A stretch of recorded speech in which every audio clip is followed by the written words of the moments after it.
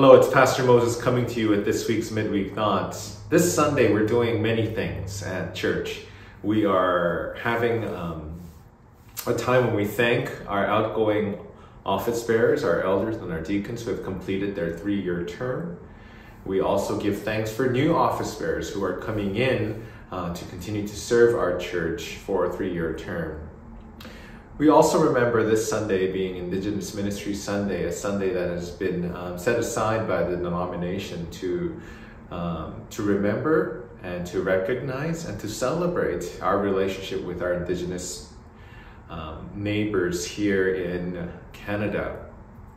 Now, what do all three of these have in common? I was thinking about this a little bit, and I was remembering about the ordination and installation of elders and deacons. And if you have one of these at home, the Gray Psalter, if you look in page 1004, you will see the text that is usually used. You can also go to the CRCNA website where they give a more modern version of this rendition. But what it essentially is telling the congregation what we're doing, thanking the people who have served, and recognizing that we are doing something that the Bible asks us to appoint leaders of the church to govern and to lead the church and to serve the church.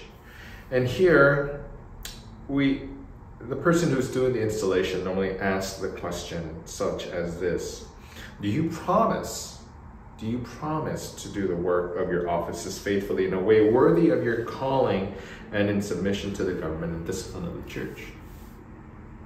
Do you promise? Do you promise? And then, of course, the officiant then will ask the congregation as well, do you, congregation, pledge to receive them as you have been charged? And we say yes. We see this a lot. We see this in wedding.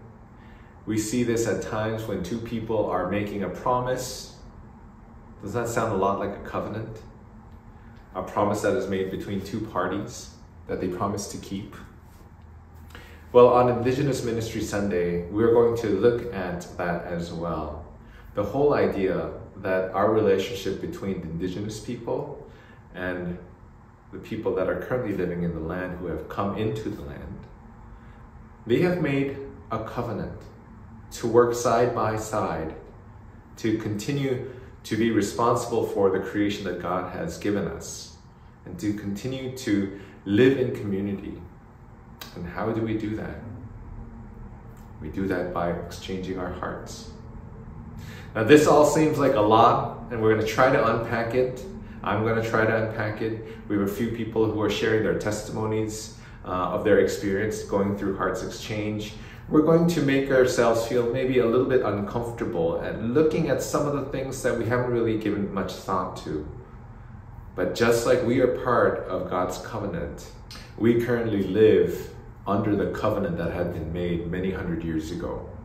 And so how does that affect us? We're going to find out this Sunday. Come join with me as we worship, as we celebrate, and as we remember God's faithfulness to us, to all the people, to all the image bearers of God.